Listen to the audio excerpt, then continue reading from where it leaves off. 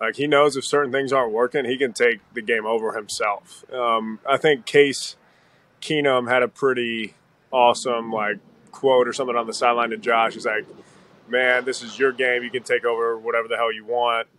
Take the game into your hands. And I guess that kind of got some wheels turning in Josh's head. Like, maybe I can just do it all myself, which he can. Yeah. And we've seen that from, every single game this year. But we keep telling him to slide, but the dude won't do it. I mean, he's taking off, running over linebackers and jumping over. It's a big boy.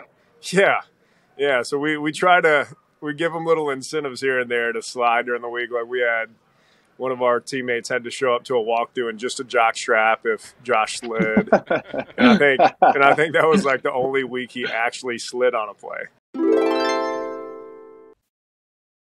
Good afternoon, everybody. I'm joined by Beau Allen, and we're going to have Dawson Knox on the pod in a little bit, star tight end for the Buffalo Bills, fresh off, it's been a couple days now, their big win over the Dolphins where he played big.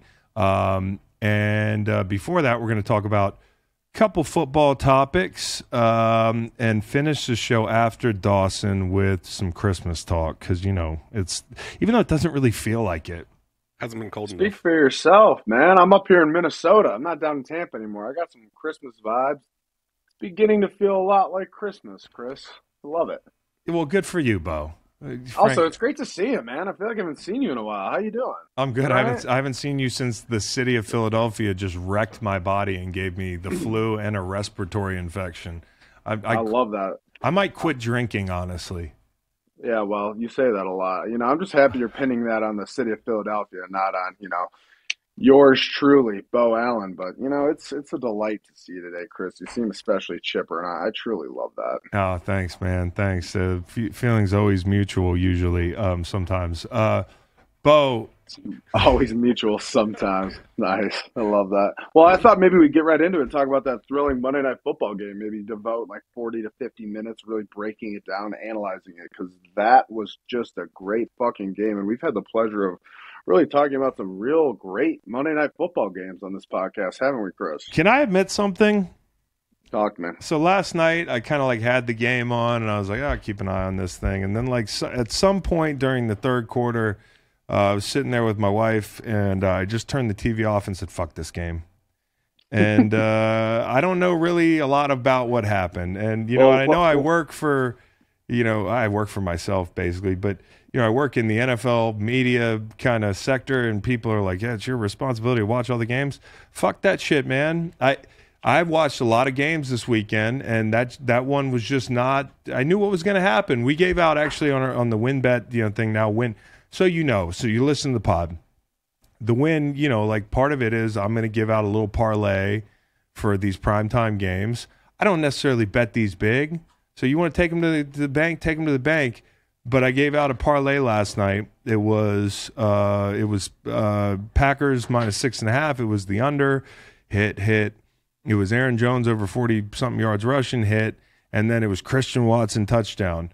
So, the guy that evidently got thrown under the bus a little bit after the game was the one who didn't catch a touchdown. It was because of that very, very instance that Aaron Rodgers was talking about.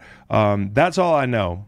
That's all I know about the game, other than it was cold. And our boy Scotty Trill messaged me and said he was up there. He said parking people in Green Bay make $2,000 a night parking, allowing parking at their residencies. Am I saying that correctly? Residencies? Residences. You just say, I would try to sound British or something. The residencies in Green Bay. Yeah, $2,000 in Green Bay is like $50,000 somewhere else. What is a residency? That's a house. It's like a medical residence. Oh, residency. That's a doctor at a hospital. Yeah. Residency. Well, you summed up that game pretty well, Chris. I watched the whole thing. I think the highlight for the Los Angeles Rams was a gay 55-yard field goal. Nice. So Matt Gay hit a 55-yard field goal, which was only the third 50-plus field goal hit in 25, degree temperatures or lower. Pretty exciting stuff. I would be afraid to kick a ball in weather like that, man. That would hurt the fuck out of your foot. And those little soccer Break cleats. your foot. Yeah. Exactly. Yeah. So, all right. yeah, it was pretty thrilling game. Also, Do you ever think Matt notice, Gay is sitting there watching the World Cup like, fuck, what am I doing? Yeah. All the things I could do with my foot. I could be a foot model on OnlyFans, just make probably more money. I could have played soccer and been like one of these superstars, but instead I'm just Chris, kicking a fucking ball in 10-degree weather, and everybody hates me if I miss it, and nobody cares if I make it. Well, I cared. Evidently. But actually, Chris, just so you're aware, in the future, most feet models don't go on OnlyFans; they go on feetfinder.com. So write that down for the future. Bo, do you have a thing? That's what people are telling me. Do you have a thing? No, but if it comes up in conversation with Rex Ryan, you know. Oh, yeah, okay. That's pretty good. Another fun thing I saw from the Monday Night Football game, I noticed that there was a big Cash App ad spot with Josh Allen and George Kittle. I'm kind of wondering what we need to do here at the Greenlight Pod now that we're sponsored by Cash App. What do we got to do to get a fucking sick little ad spot, Chris? Let's start. Oh, I was thinking just what do we got to do to book Josh Allen on the show? Oh, so that's what we'll ask Dawson Knox. Yeah, we'll go through Dawson, and we'll also talk to our boys over at Cash App and see if we can get Josh Allen on the show. No question. Okay, so we got some football to talk about. Which topic you want to start with, Cowboy Reed? Well, I think Jalen Hurts is the biggest one, right? That is a big topic. Shoulder injury, and he might miss the Dallas game this weekend. Is it smart for the Eagles just to send him the rest of the way? They don't have the East wrapped up. This game Saturday is kind of the decision, the one that can turn the tide a good bit. But would it be worth it just to keep him healthy through the rest of the regular season and just see where the chips fall for the last 3 games? So I want to avoid rust, if right, Bo? That's part of it because they probably have the bye. I mean, especially if they get a win. If they win one game, they get the bye, right? And there's no guarantee they win one game, especially if he's not playing. So I think probably the best case scenario, and I wonder what the Giants are going to be playing for Week 18, would be to rest him the next 2 weeks. Only they know where his shoulder really is. But then Week 18, you could ruin some shit for the Giants, or maybe not ruin some shit for the Giants because, quite honestly, maybe you want them in over somebody else. It's the Giants or who? Commanders, probably. Oh, fuck. I mean, they can both come. You definitely don't want the Lions. Yeah, you don't want the Lions. The Lions are nobody wants the Lions in they're the kind of dance. spooky right now. Yeah, they're really spooky. They're like they're like the Ghost in the Darkness. You ever seen that movie? Oh yeah. Bunch of fucking people just getting lunched by lions.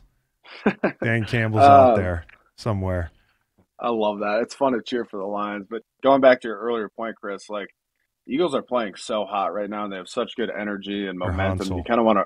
Yeah, they're so hot right now, Eagles. Whew. You kind of want to ride that wave, And so if you sit Jalen Hurts, get him healthy, does that mess up the mojo? Here's the thing, though.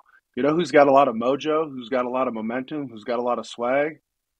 Gardner Minshew. He does. I kind of want to see some Minshew mania here. And I think he's, pretty athletic quarterback, and he really doesn't, for as, bold as some of his plays are and his playmaking ability, he doesn't really turn the ball over too much. So I think if the Eagles decide to go the route and kind of make sure Jalen is healthy and squared away for postseason, the offense is in pretty capable hands with Gardner Minshew. So I think that's a plus. How can anybody root against the guy who hugs his dad by assaulting him in an aviator jacket?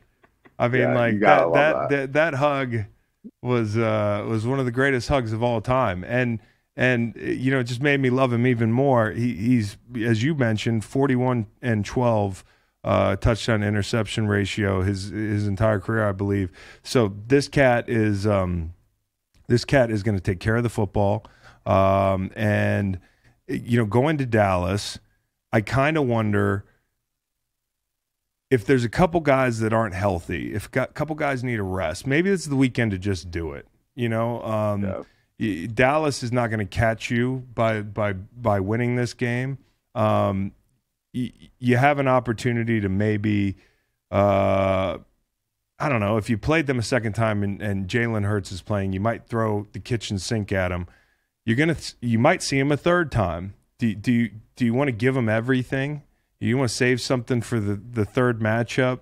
I think Sirianni's got some interesting decisions to make over the next 2-3 weeks, I think he's the coach of the year. He can go make that money and solidify that title by just being not only a great coach and calling the right plays and putting his team in the right position to win, but also being a strategic coach here at the end of this season, because there's different ways you can do this.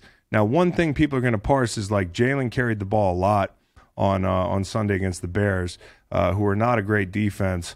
He carried the ball 17 times, including scrambles. Now, 11 of them were design runs. This is second most of the season for him. And after the injury, he went 6 and 9 for 102 in the fourth. So maybe the injury is not terrible, but it's something they got to be careful with. And, like when it comes to running Jalen Hurts, it's a huge part of who he is. So I personally am not going to go down this road of like, we shouldn't run Jalen Hurts. I just think it's picking your spots. In the playoffs, you burn the ships. Your shoulder could fall off. You're trying to win a Super Bowl.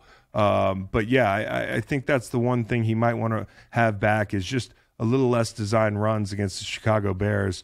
But they got an opportunity to make this whole thing right. As long as Jalen, his shoulder's in a place that when he comes back, he's not rusty and he's not rushing back. And I think the best way to do that might be to get him action before the bye. You don't want to, if he can play before the bye, you should play him before the bye, because the first playoff game for the Eagles would be what date right now as it stands if they played in the second round. When's the second round of the playoffs? 17th, I think. 17th of January. That's a month away. Around that. So that's a long time, dude. I don't like a guy sitting around and then the first snap you take. Now I don't know who they'd play, but it's a playoff game. And last year in the playoffs, they got boat raced by the Bucks. It's a totally different team, but it's the playoffs. And so get this guy some reps, get him healthy first and foremost. But if you have an opportunity, you got to get him some reps before the playoffs. Dallas Goedert is off IR, so he could face the Cowboys. That's a boost for Gardner Minshew. That's big. I think that begs the question: is like, do you want to try to get Jalen and Dallas kind of connected up too before the playoffs, the postseason run, and for sure things like that? So I think if I'm Nick Sirianni, like everything's kind of going right. I think you kind of just stick to your guns a little bit. You don't mix anything up too much. Chris, you mentioned earlier, like you kind of not bust out all your bag of tricks. And I think there's something to be said for that, but it's such a fine line to walk. You don't want to go out and drop one to the Cowboys. You never want to lose to the Cowboys if you're the Eagles, kind of regardless of the situation.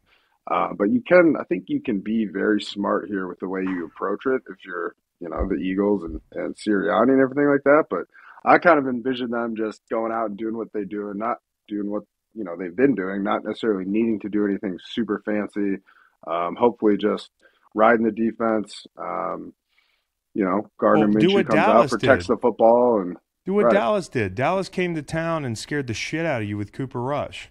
You don't think you're a better team? You don't think you can scare the shit out of Dallas and maybe beat them with Gardner Minshew? Exactly. So you don't got to do anything super fancy. All the pressure's on Dallas, and that's just the way you want it. And a lot of that is because Dallas had a chance to make this a lot more of a big deal by taking care of business last week, and they didn't.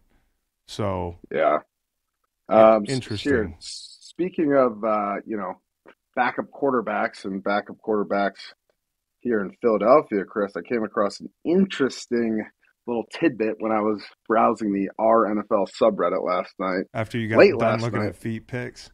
After I got done looking at feet pics. Anyway, from poster Duck Freak 10. I caught this early, and the post has since been edited, which I was kind of happy to scoop that up. But the title is Nick Foles will be the starting quarterback for the Colts for the remainder of the season, which I was pumped to hear. And then there was this in the body, which has since been deleted, but I caught it early because I'm hearing the inside scoop. The poster said, "I know somebody who was an assistant quarterbacks coach for the Eagles during their Super Bowl run. Would love to figure out who that is, Chris." Ooh. We can find out here in a sec. He told me that Indianapolis is hiring him for the remainder of the season because they're switching to starting Foles, and he asked him to join the staff. And then the poster edited it.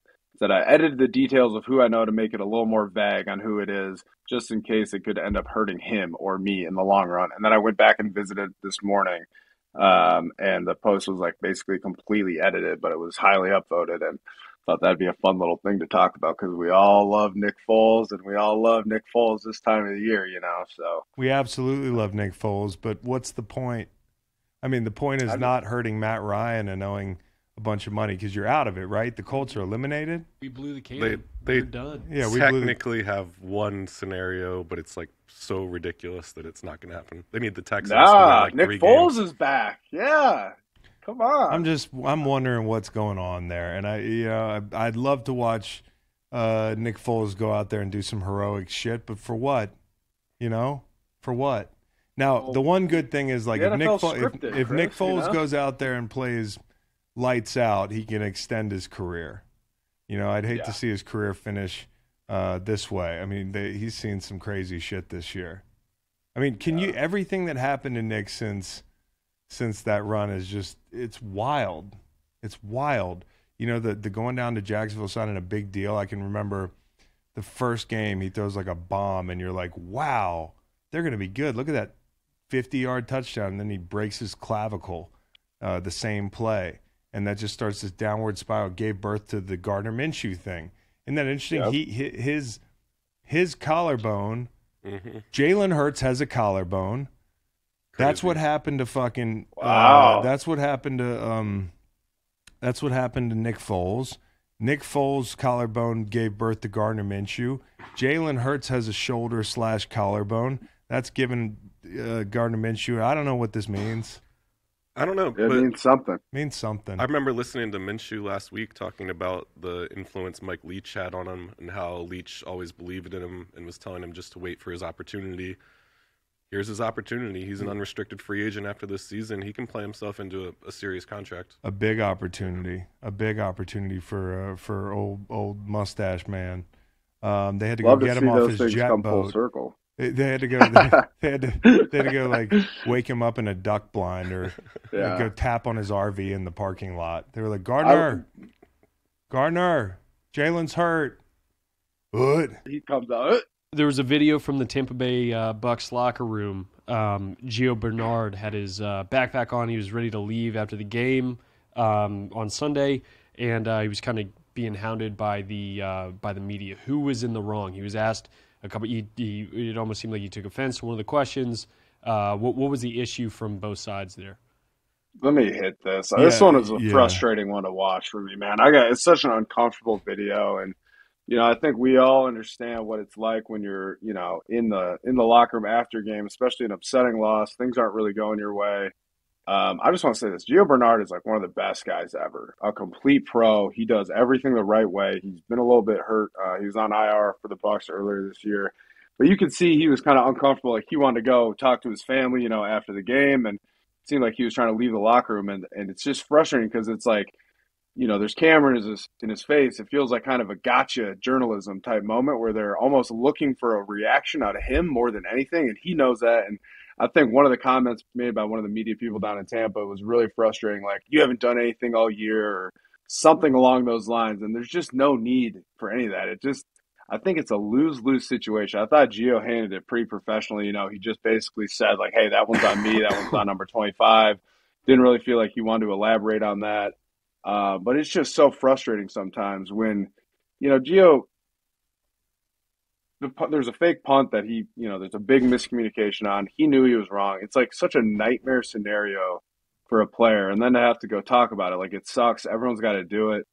But it's like, God damn, like just let him, give him some time to just breathe and compose himself instead of, instantly hitting him with the, you've been on IR. Like, what have you done for us all year? Like, we haven't interviewed you because you haven't done anything. You've been on IR. And now it's just, that was one of those things that really just rubbed me the wrong way. I don't know, Chris. That was pretty, I didn't like the tone of the video. And I also didn't like, I was wondering what the point of Jenna Lane sharing it was. And I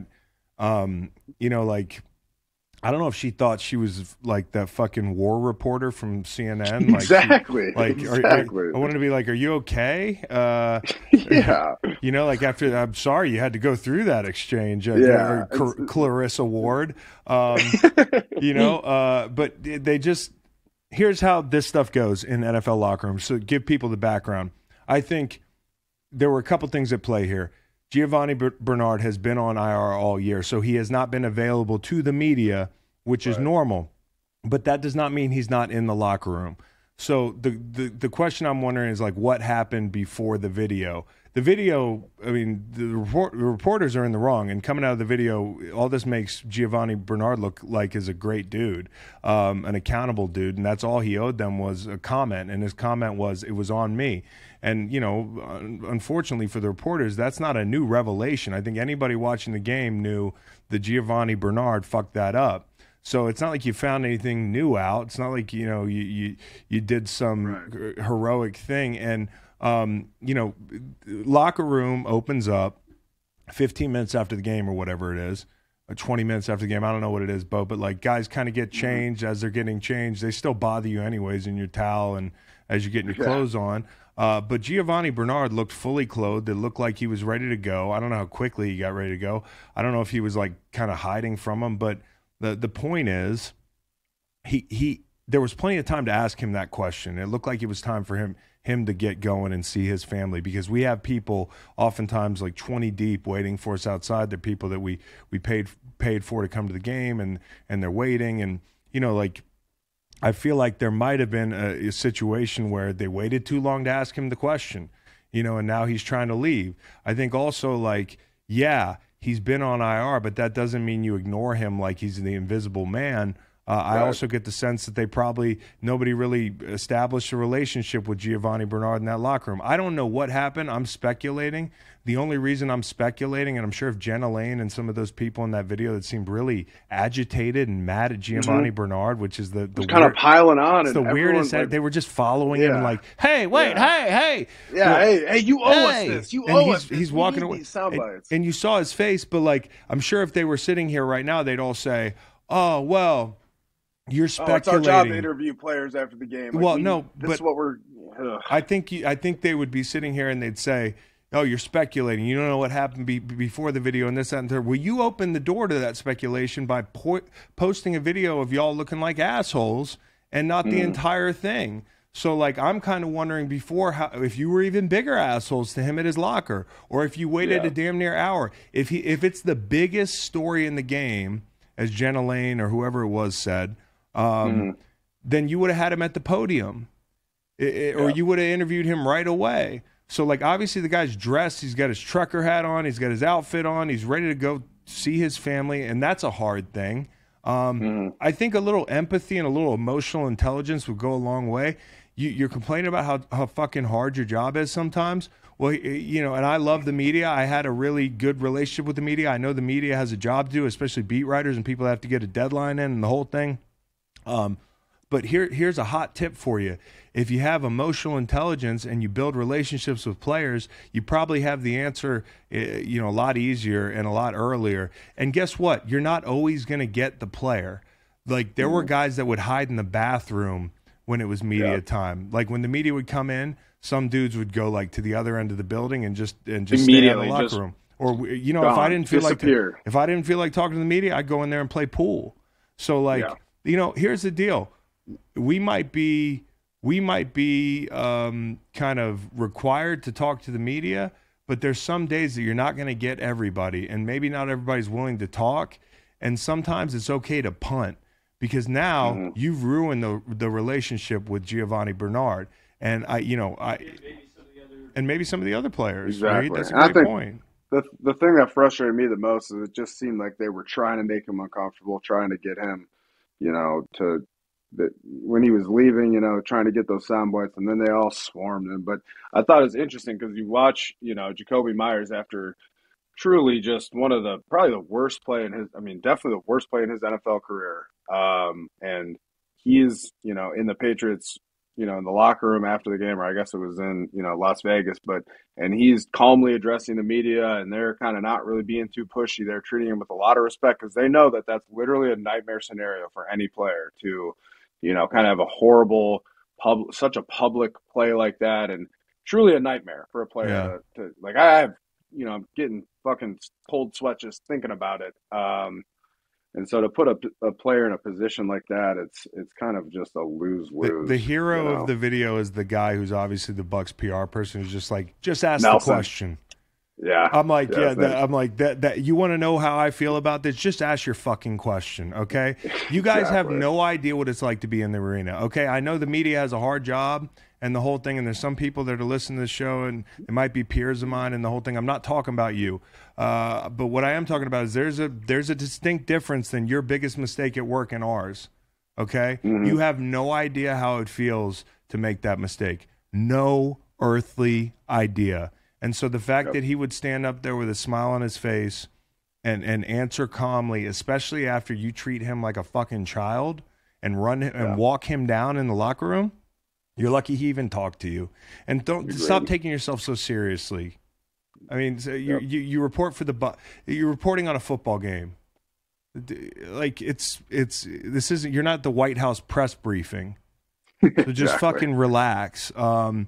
And anyways, they might have ruined that relationship. I always tell a story about when I was in Philly. I don't tell this story a lot, actually, but me and Derek Gunn are really cool.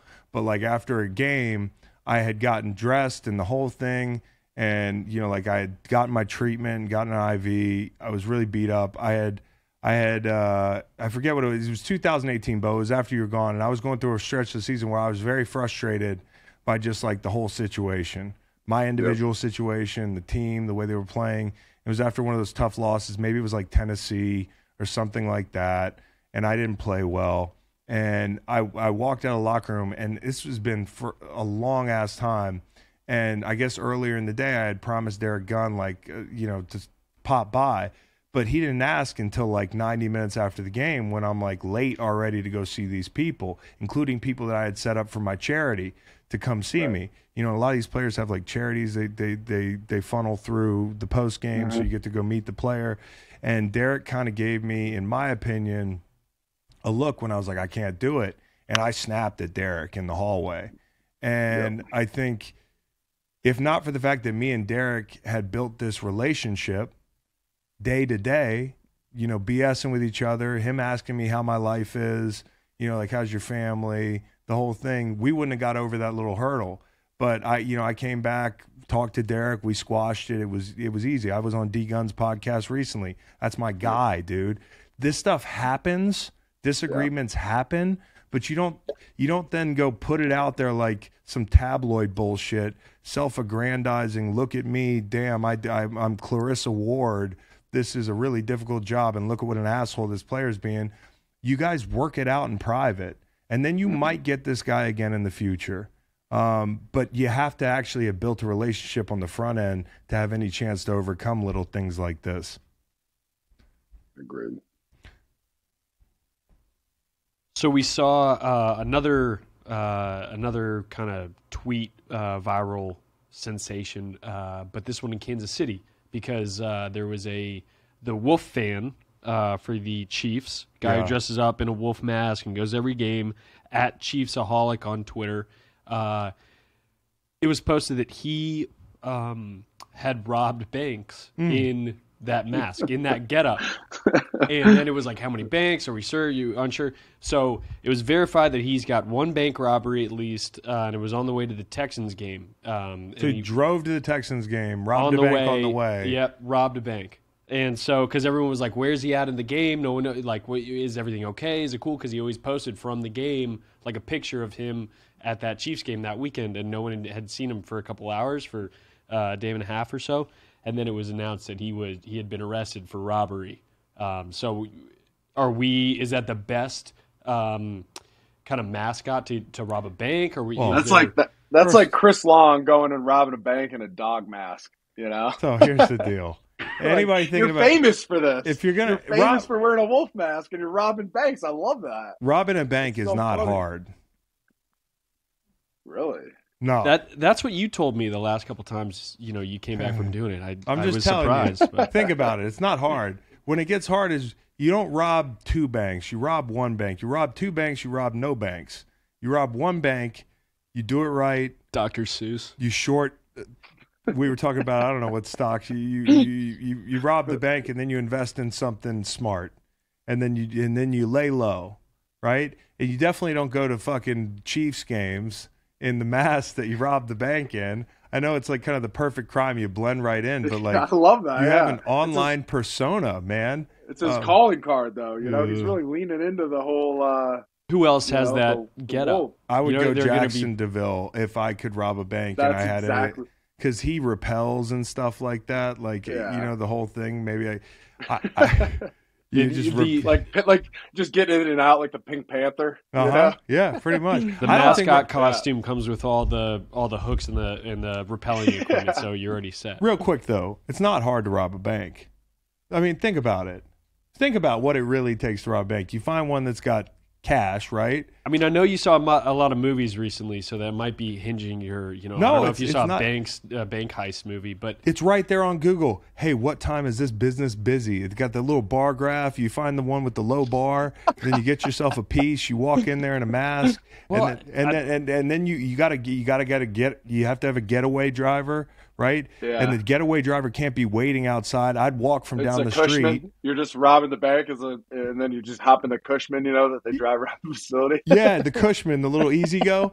No, it might not be hard to rob a bank, but I feel like the hardest part is getting away.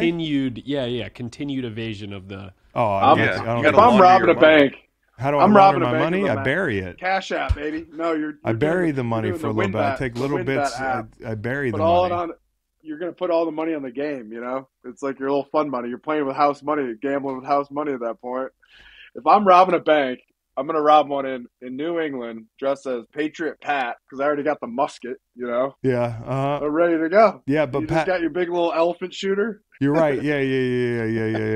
Yeah. Well, get back to this laundering the money thing, Matt.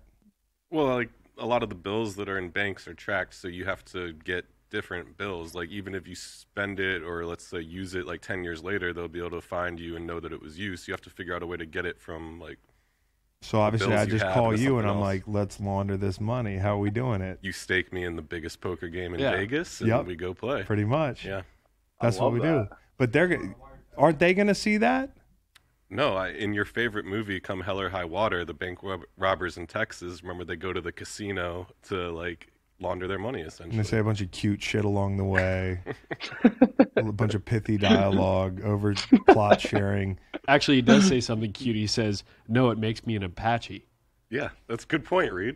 God damn, I could rob a bank easy, bro. Easy. You just have to find.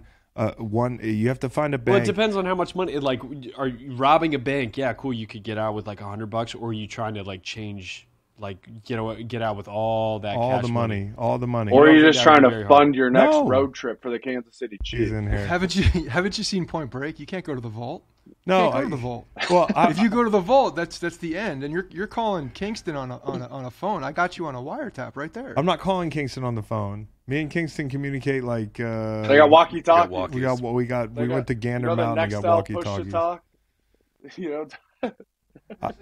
And then what you can do is you can set up a big diversion while you're robbing the bank, so the cops have to go to the diversion. Like, actually, I've been thinking about this for a while. So, like, if you're gonna rob a bank, you need to wait for the biggest snowstorm possible. Get a snowmobile. Have it all ready. Have it all prepared. Call the police with a couple fake diversions to bring them like way to the opposite side of the county, and then get it done in the snow. Yeah. Find a place that they're defunding the police, huh? Funding my drug habit. And do it like the place behind the pines, right? Drive into the back of the panel Love truck. That movie. So you just get easier getaway. Yeah. Reed, you're on. I like the snowmobiles idea, dude. We'll get some snowmobiles. It'll be like the Italian Job, except the Mini Coopers. Yeah. Except the Mini Coopers, you got rip around on snowmobiles during Beau and Charlize Theron, or however you say her name, are driving Charlize around. Theron. Yeah, her. Yeah. That's interesting. Two guys. blondes on a snowmobile. That's interesting. Dressed up like Sir Purr, other mascots. Swoops on a matching green snowmobile. KC, Bank robbing pod now. KC Wolf's going to prison.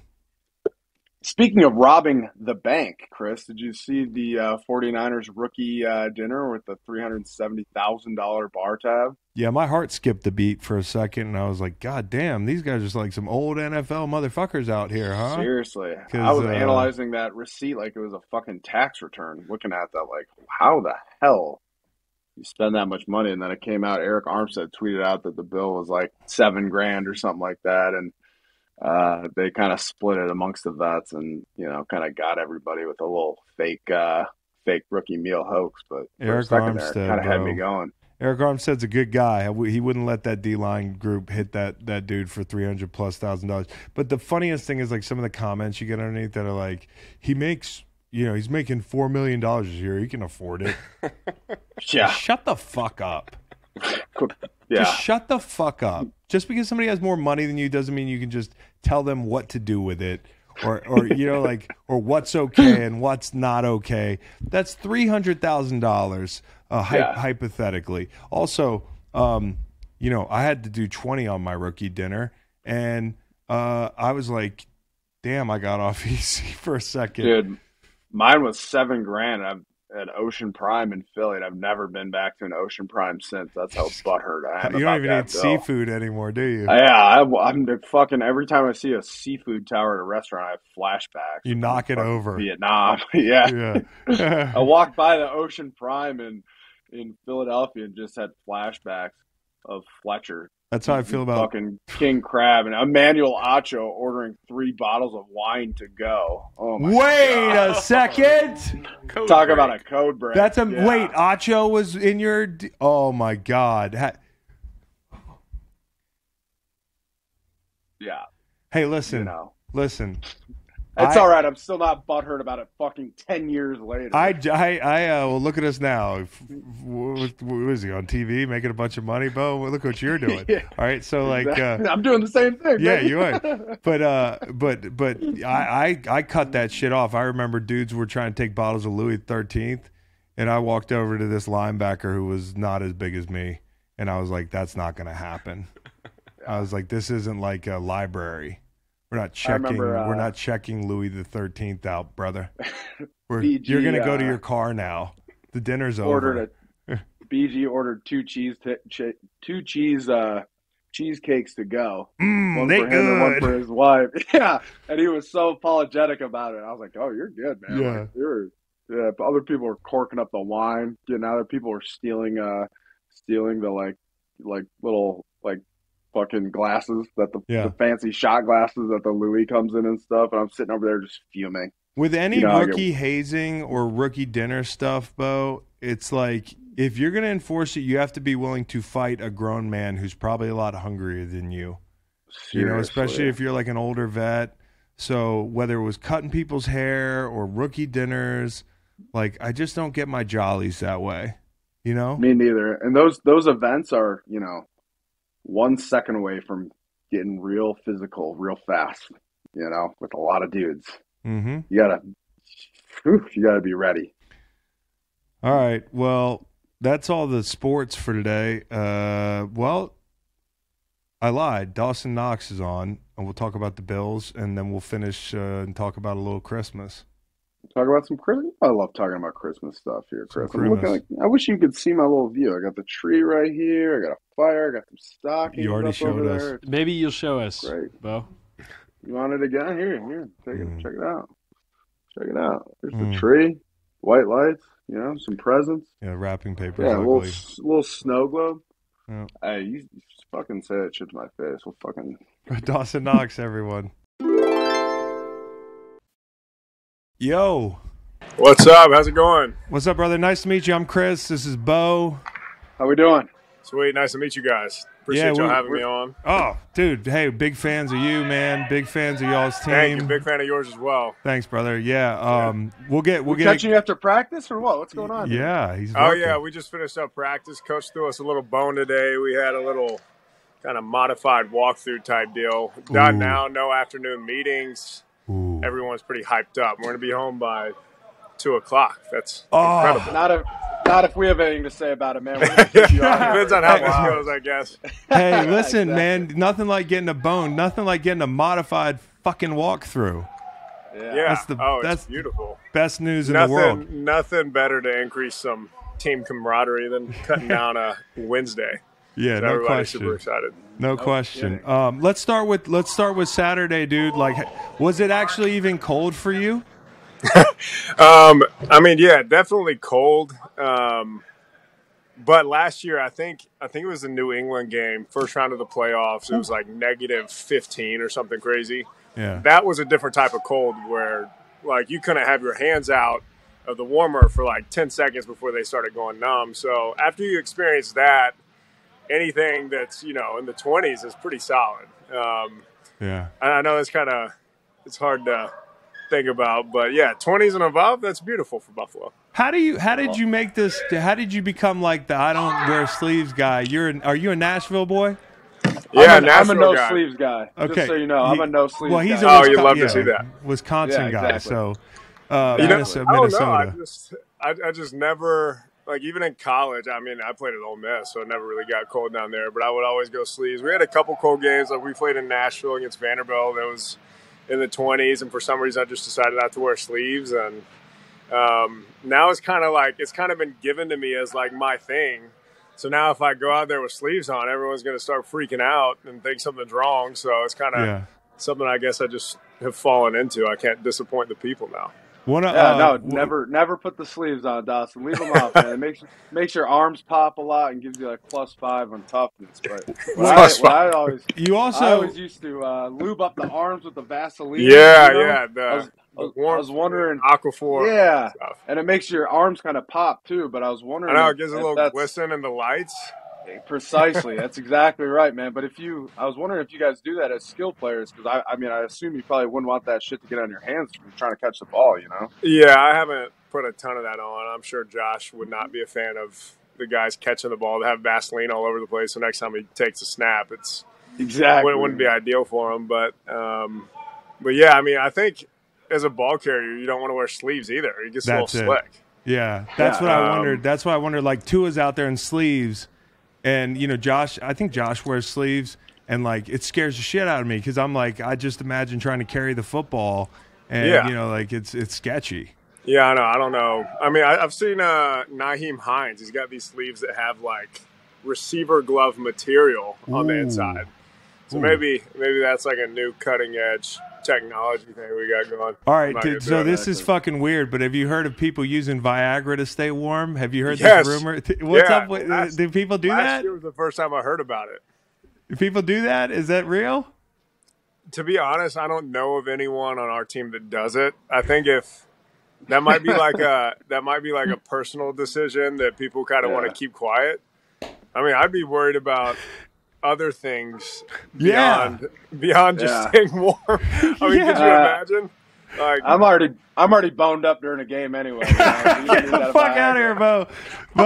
Get out of here. Whatever you got to do to increase performance. Yeah. Exactly. What about are you anti-dome stadium? Because I'm anti-dome stadium. So do you like the cold? Do you see it as an advantage or just something you're just well, I'm big pro grass. Me too. I know that's kind of been like a hot topic this year. Finally. So hopefully if it's going to be outside, they'll be putting a grass field in for us. And I think it's not going to be done until like 2026. But honestly, don't mind playing outside. The thing that sucks is when the wind starts whipping because our stadium's built to where like one of the end zones is kind of open and that wind comes in there. It's like it can be like a tornado. Like there was a game last year. I think there were gusts up to like 50 miles per hour. I mean, our New England game, maybe? Yeah, the first New England game. Yeah. Our kicker was warming up. We saw a couple videos. He's on the 20-yard line. The ball stops midair, ends up in the end zone. Doesn't even go out of bounds. So it's like that wind can be a difference maker. But I don't mind playing outside. So hopefully whatever stadium they're building us has a little that New England game, I bet you were like, okay, I'm not getting a lot of touches this game. We're just going to be be running the ball today. I think Mac Jones went like 2 for 3 on the day that game. Yeah, that was wild. How about the Detroit trip that you guys had to make for Thanksgiving? Because that was a real big snowstorm. Eric Wood was telling me dudes were getting coming up in snowmobiles to pick up guys to get them out of their houses. Like Deion Dawkins had to get picked up or something like that. Like, what were some of the adventures that guys had to take to get to the airport, and how close was it, as far as not getting there? Yeah, so I've got a pretty long driveway, and with 6 feet of snow, like my plow service wouldn't even touch it. They're like, it's too much snow for us. We legally can't do it. I don't know what the deal was, but I look outside and I see like 10 of my neighbors just in an assembly line with snowblowers and shovels just going Bills to town. Mafia. Bills Mafia showed up big time. Big shout That's out. So cool. That's so cool. And it probably took an hour for them to get from their house to my house, just digging. Yeah. So me and one of my buddies, they told us not to stay downtown because apparently downtown was supposed to get hit harder.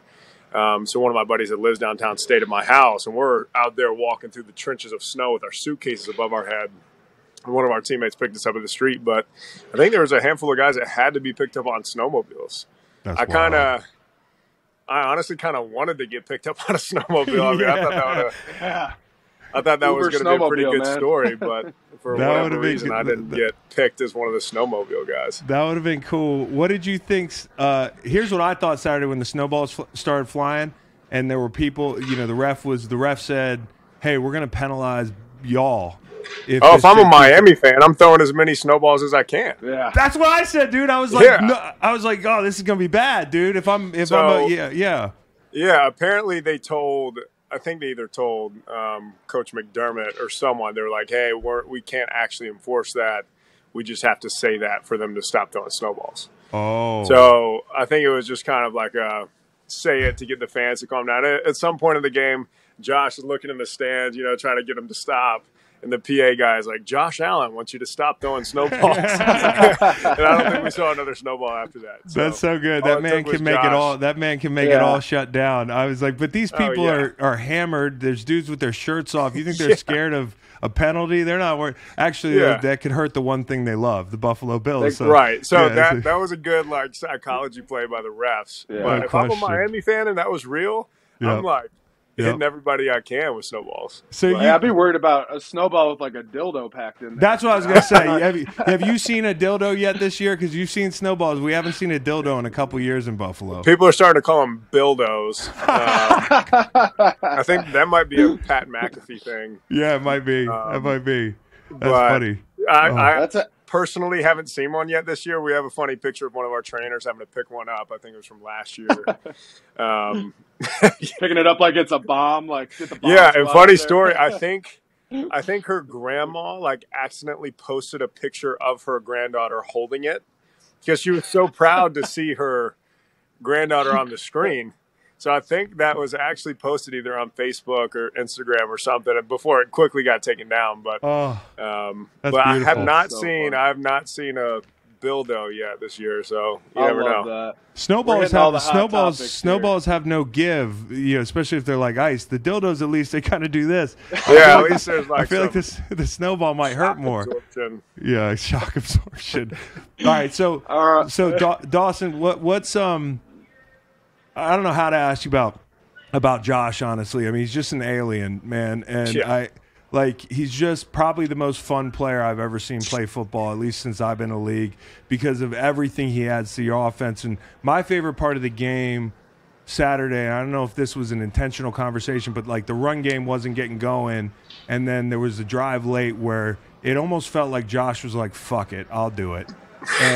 And he just started tucking the ball. What's the conversation going before you go out for that drive? And is it like, hey, we're going to jam the ball down their throats and it's going to start with you, 17?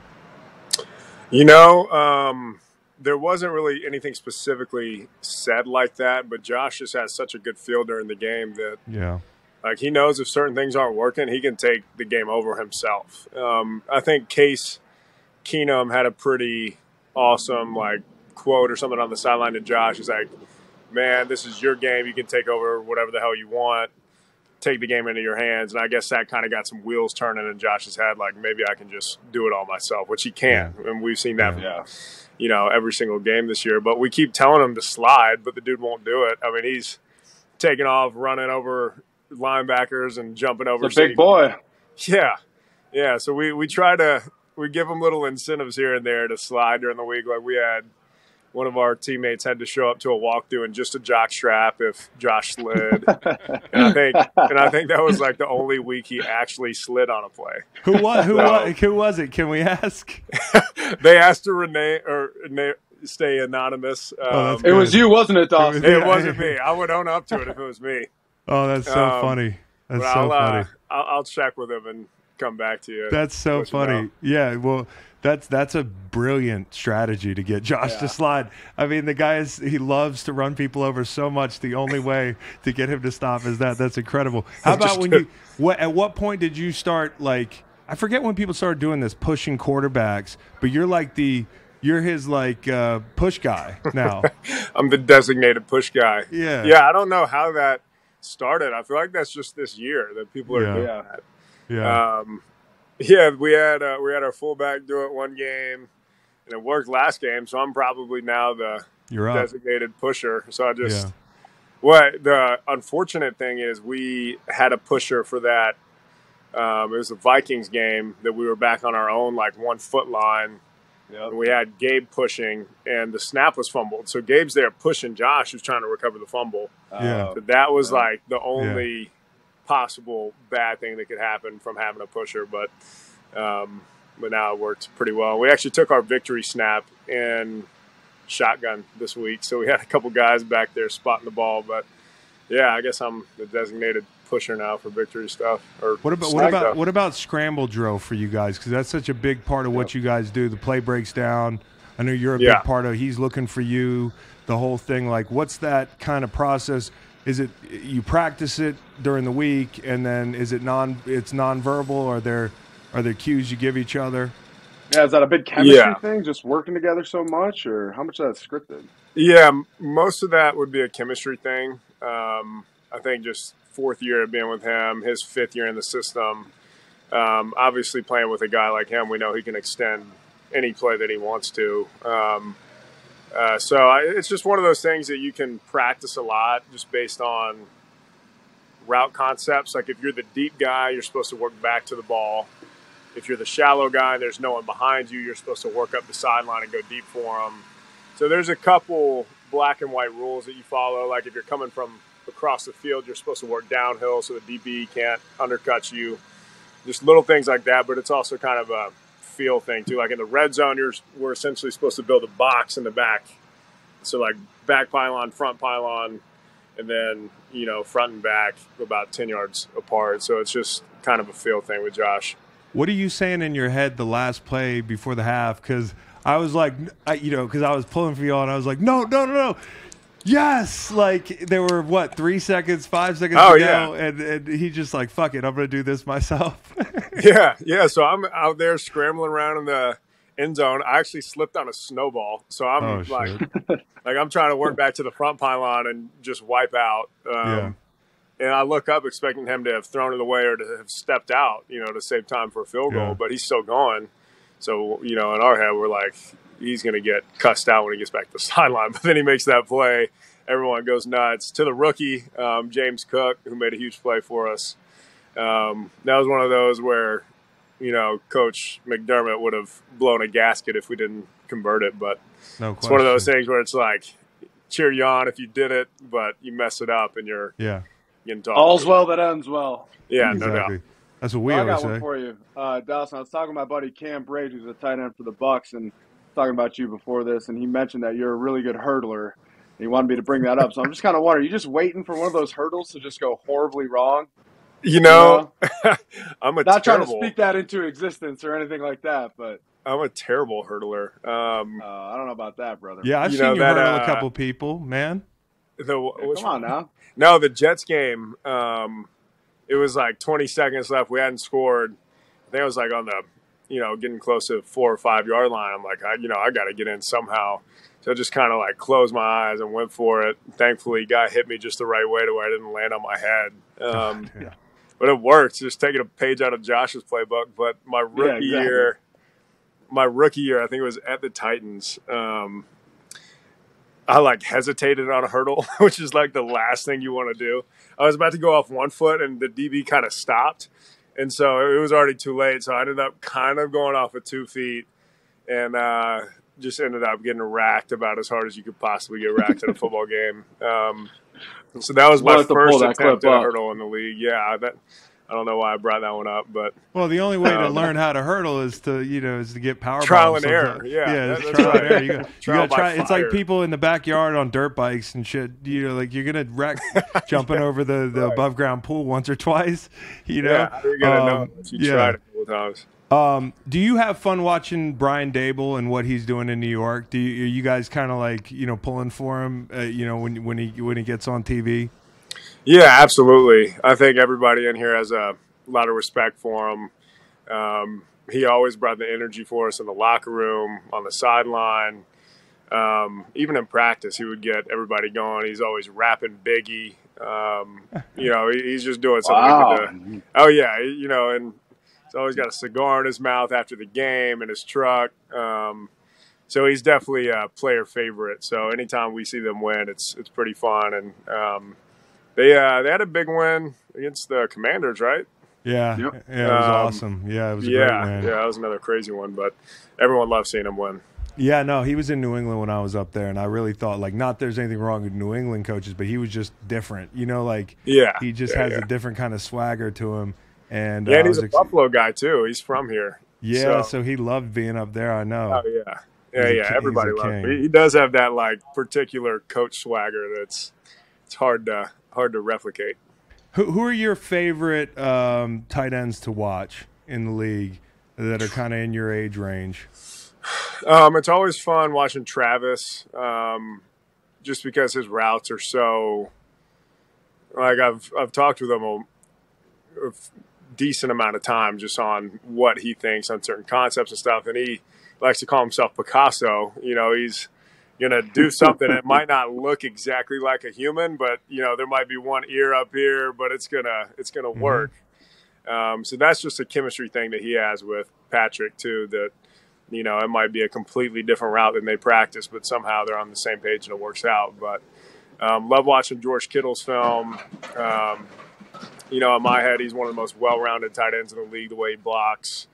Even in pass protection, he's really solid.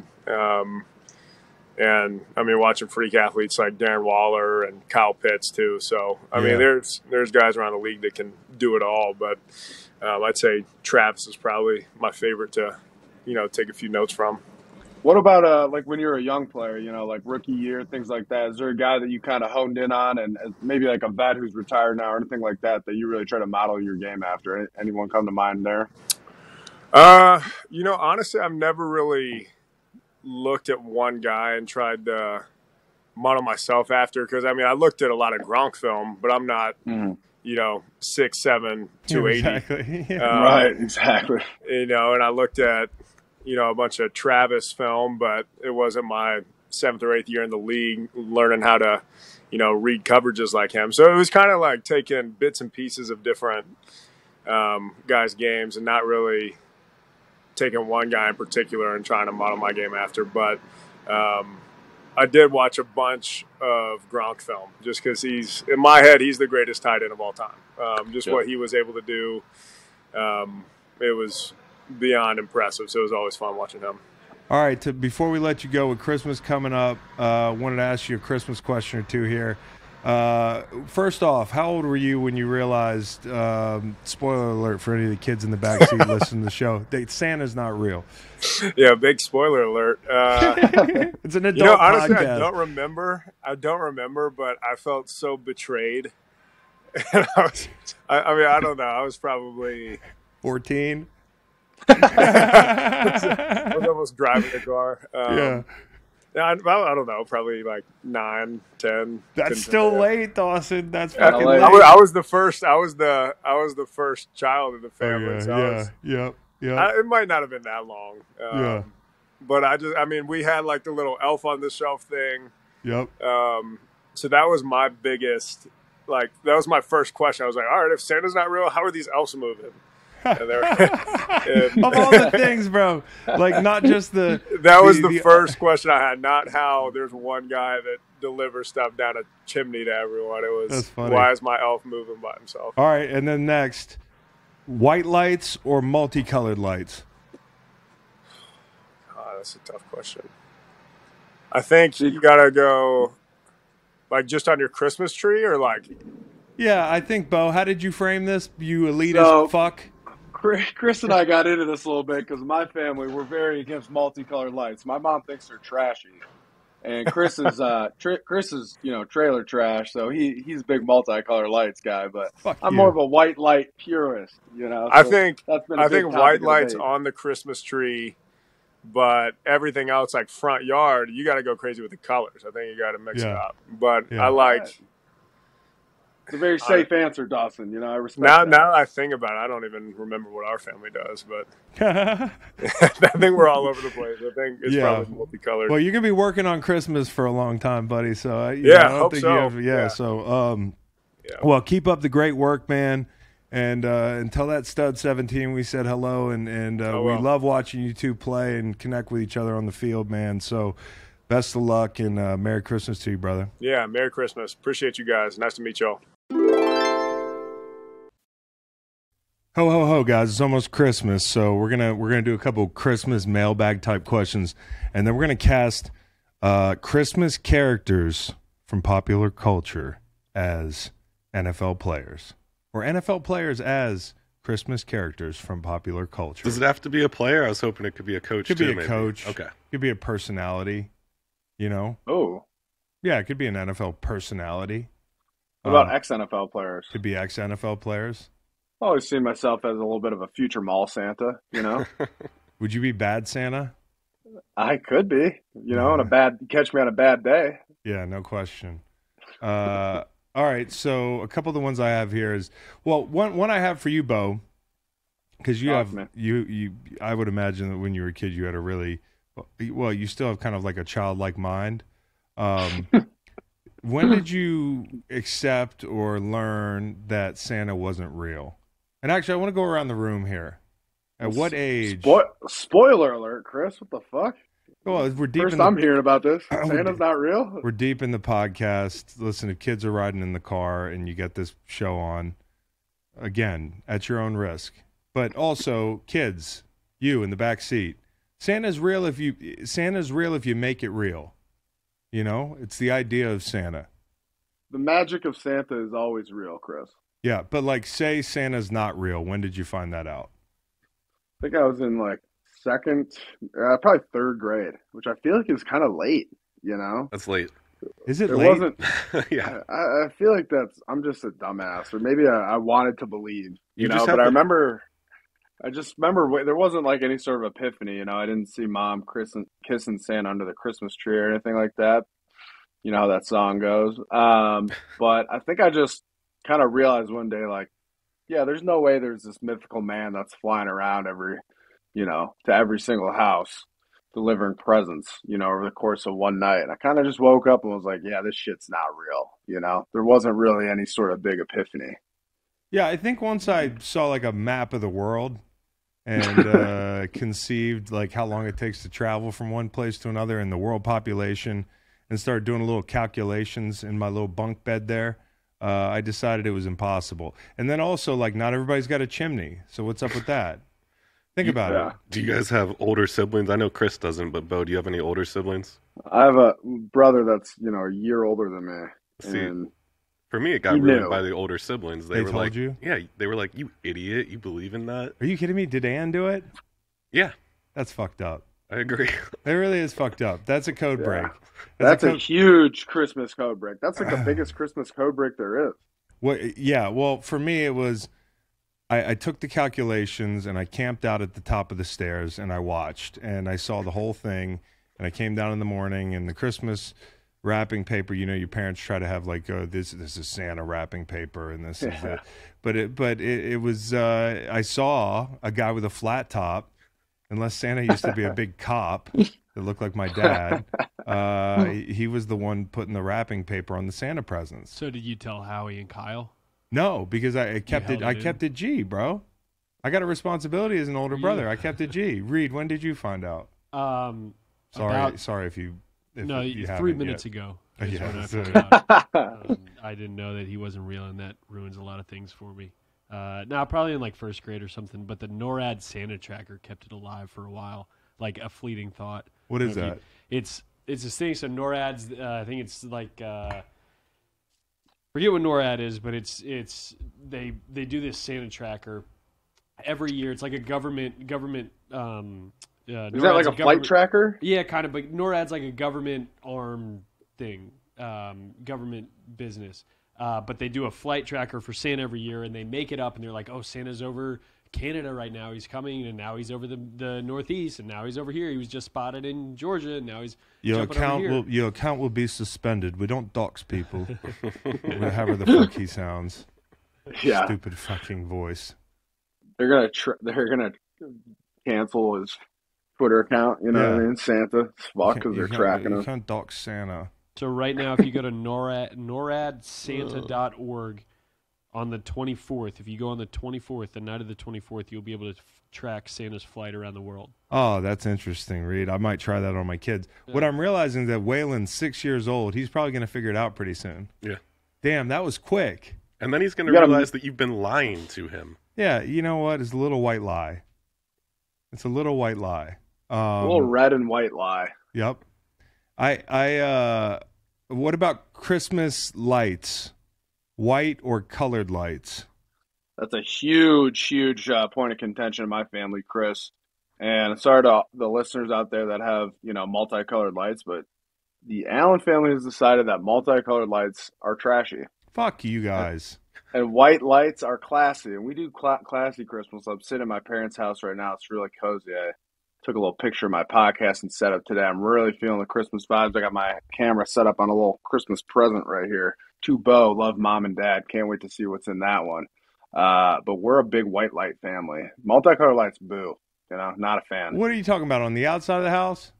The outside of the house, but then also like on your Christmas tree. Here, let me give you a little sneak peek into what we're working with here. Like, I don't know if you can catch this, but look at that.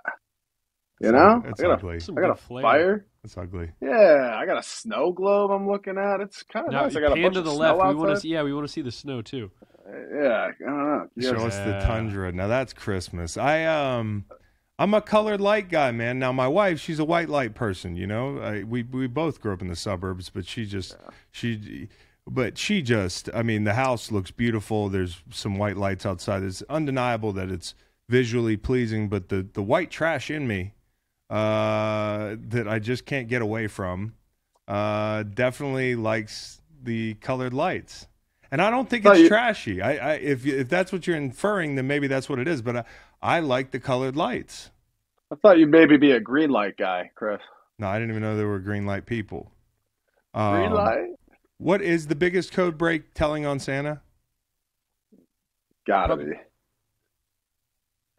Maybe I think not another getting a code gift break for somebody that got you one sometimes. That's fucked up, though. What about Christmas cards? Like, I got Christmas cards. I start getting Christmas cards, and here's the biggest Christmas code break to me. I don't want to know how successful your kids are. Not interested. They're beautiful. You have a beautiful family. I'm sure they're great. I don't care about the kid's GPA. He's in second grade. Okay, he's doing great at sports. He's probably not going to the pros. Just send us a picture and spare me the details. That's what you should put on every one of your cards. A certain percentage of NCAA athletes do not go pro in something other than sports. Yeah, and send that back to everybody else who sends you. Like Tommy's, Johnny's being really good. He's playing travel baseball. Yeah, a little Christmas reality check, courtesy of C. Long. Hey, just so you know, your kid's he's probably not even going to make varsity. You're on JV. Get used to it. No, and you know what? You know what really smart kids do? They get their good grades and they shut up about it. I don't need to. What if my kid doesn't have good grades? While we're on the topic, I just finished up my finals in my HR class. I got an A in one of them and an AB in the other one. So I'm going to put that on my Christmas card. Little Beau, he's growing up so fast. Yeah, talk about a gift, hey. Matt says. Here's a Christmas code break for you, one that I'm guilty of. My family is kind of like sneaking in looking around, trying to figure out what your presents are before they've been wrapped. So my parents really had to hide the presents growing up because they always put them in the back of their closet in this one little spot. we would sneak up there and look at them and That's a figure out code what they break. were. Yeah, so then they started doing decoy presents, or I had one Christmas where my folks got me something small, but they put it in a huge box with like a bunch of weights and stuff like that. So I was rattling it around trying to figure out what was in there. Yeah, you can't really get anything by a young Beau. Waylon heard about the coal thing the other day, and Meg was like, "Yeah, my dad, he got coal one year. He wasn't a good boy." And Waylon was like, "Oh, really?" He was like, "Well, coal's not too bad. You can make energy with it." Wow. Yeah. That's smart. You just triggered a memory for me. We were at my grandparents' house, and my brother was up early, emptied my stocking out, hid it, and put coal in it. That's really fucked up. Yeah. I mean, that's really fucked up. You guys had some... That's a Grinch move. You had a fucked up childhood, Matt. You had older siblings telling you explains Santa a lot. wasn't real. Yeah. Coal in your stocking. What's next? Impressive for a kid, assuming your brother wasn't very old at the time, to get his hands on some coal. Yeah, where did he get that coal? Yeah. I'm assuming from the grill. Yeah, you're right. Charcoal. I saw the best video Some recently of briquettes. this young British kid who was on the naughty list and was kind of like that. He said he was going to get coal for Christmas. I got to send you this, Chris. I mean, this is a little off topic. This kid is hilarious. He's talking shit to Santa, talking about he's going to uppercut his beard right off. It's the funniest shit in the world. I got to send this to you.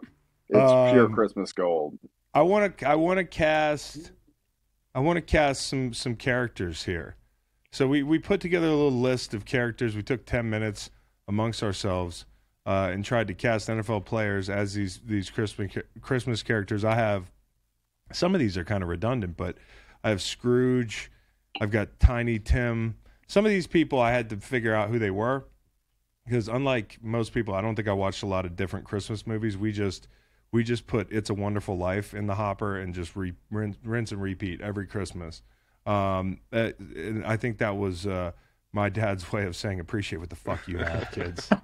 Here's a Christmas code break for you, Chris. I've never seen that movie. Yeah, well, your parents weren't poor. My dad was like, hey, son, it could be worse. Yeah, here's a black and white movie about a guy who almost kills himself and then decides that it's not that bad. I gave you the whole plot. He likes that, Deer Hunter, and Lawrence of Arabia. Oh, my God, dude. My dad, the dark movies. All right, so who'd you guys put as let's start with Scrooge. Scrooge? Grumpy guy who just ruins Christmas? Carl Cheffers. Wow. Yeah, the official. That's the first guy that comes to mind. I mean, Here's Any holiday. Uh-huh. Yeah, look at him. He's smiling. We don't believe you. You're not happy. You're going to ruin somebody's Sunday. Carl Cheffers. Here's what I got for Scrooge, Chris. Bill Belichick, because he's haunted by the ghost of Christmas past. What is the ghost of Christmas past for him? It's the dominant years. Yeah, that's true. Yeah, that's they're Patriots are kind of coming off of a tough loss against the Raiders, and he's probably sitting in there this week. He's haunted by all those good years and trying to figure out how the fuck to get back there. All right, okay. How about Rudolph the Red-Nosed Reindeer? So I got Gardner Minshew because nobody thought he was going to matter, right? And although he has a really good touchdown to interception ratio his entire career, he's just not thought of the same way as the other quarterbacks. But Christmas Eve, it's all down to him to lead the way, to light the sleigh. Love that. Yeah. I got kind of a similar vein here, but I got Josh Allen because he's lighting the way for the Bills in the snow. Yeah, that's good. Yeah. Did Rudolph happen to be the biggest, baddest reindeer? Yeah, I didn't really look at it from that perspective, Chris. Okay. I kind of get the underdog, perspective, but I was just, topicals. The snow.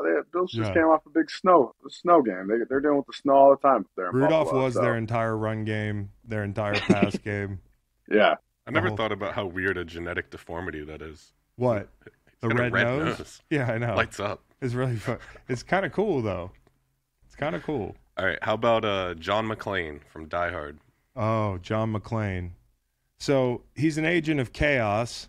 Matt reminded me of a line, "Come to California. We'll have a few laughs." I'm going George Kittle. Nice. George Kittle just seems like a total, agent of chaos. Reminds me of Bruce Willis in those movies. He's going to go to that Japanese plaza and just Nakatomi Plaza. And, so Greenlight Pod is officially like Die Hard is a Christmas movie. Like we're taking that stance. Yeah, happened on Christmas. I get it. I think we're better than that kind of opinion, but really? I get it. I like to think so. That's the multicolored lights of Christmas movie takes. You know, a little tired. I think we can do better. All right, you got anybody for John McClane, Beau? No, I like George Kittle. I didn't have a go. I like All George Kittle. Beau, That's a great fucking call, Chris. You can hit this one first. Kevin McAllister from Home Alone. All right, this might be a little bit of a stretch, but I got the GOAT Tom Brady for Kevin McAllister just because he's grinding. He's trying to make it happen. He's trying to defend the NFC South, but he's got an empty house. You know, he's trying to just make it happen. There's not a lot of weapons. You know, he's just making it happen with whatever's available. That's kind of what I was thinking. He's all alone. He's home alone, man. I mean, we're a year late with this, but last year I would have said Trevor Lawrence. You know, poor guy. The only people in the house with him are Harry and Marv, and I cast Urban Meyer as both of them. Oh, the wet bandits. They're sticky bandits. They were the wet bandits. Yeah. Yeah. Yeah. The stinky finger bandits. Yeah, who's the pigeon lady then? He's the pigeon lady too. I don't know. He's just He's all the villains from all the Home Alone franchises. He's like Eddie Murphy in Nutty Professor. He's just playing different characters. Urban Meyer's just playing all the bad characters. Yeah. Yeah. All right. How about Santa Claus? Oh, Santa Claus. He's got a lot of gifts. He's obviously the king. I'll let you go first, Beau. Yeah, I like Andy Reid for this one. I mean, you think Santa Claus, for whatever reason, Andy Reid just comes to mind. You know, I made a joke about being a future mall Santa, but I could see Andy Reid doing that. He's got all the gifts. He's got all the gadgets, all the little toys, and all the trinkets, and he's passing out touchdowns to everybody. You know, he's got a smooth operation. His little elves are running it for him up there in Kansas City. I like Andy Reid for the big man. Okay. He's got red, too. You know, I feel like that just works. I don't have anybody for Santa. Okay, hold on a second. Santa. Not real. No, I don't have anything. Not having something is fine. How about Clark Griswold? Okay, I got something for Clark Griswold here. I don't know why. It just kind of reminds me of Tom Brady right now. You know, like he's trying to raise a family. You know, it's chaos. There's stuff going on. Nothing's going right for him. He really is more normal than people realize. It's just shit's going wrong, right? And Cousin Eddie is Antonio Brown. I love that. Yeah. That's nice. That's good shit. This guy's here again? And the kids are like, Antonio! And it's just can't get rid of him. No, dude. I think he has like a fucking ankle monitor on. He was supposed to, they had the fucking house surrounded. Remember 2 weeks ago when AB, they were like, they're the DEA and the fucking federales and the Tampa police, they're all camped outside his house. And then the next day, he's like posting courtside from a basketball game.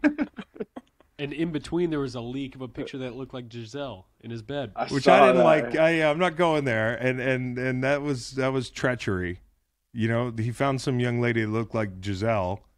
Cousin Eddie is Antonio Brown. I like that. Great. For Clark Griswold, I had Aaron Rodgers. You know, because Clark, there's always something going wrong, and it never really feels like it's Clark's fault, especially from his point of view. You know, it's always somebody else. You know, the program that shit's happening, taking wrong turns left and right. Stuff's popping up, but it's not him. He's just, he's doing everything right. Oh, another thing about Brady is the girl by the pool and the girl in the car, she symbolizes like a whole host of new hot blondes that are at his beck and call now. You see the new Instagram. Well, I'm not saying she's hot. I mean, not my type, but, I'll say it. She's pretty hot. I saw that. Well, I've been seeing a lot different types. For sure. I ain't got a type. But yeah, no, I think it really checks out no matter who we cast as Clark. Yep. All right. Ralphie. Okay, he's the guy, and this kind of had to be explained to me because I wasn't as into that movie. What's the movie? I hadn't seen it either. It didn't stop me from wearing the bunny outfit for Right, Halloween. that was pretty but funny. I think Beau knows about it. Yeah, but Ralphie, evidently he wants weapons, right? That's his thing. He's like obsessed with weapons. He doesn't have any. He wants them. And then at the end, he beats up a bully or something like that. Give me Lamar Jackson. Get this guy some weapons. Maybe there's a happy ending for him. I think Lamar's going to be back very soon. Yeah, I like that. I didn't have a great one for Ralphie, so I like that one, Chris.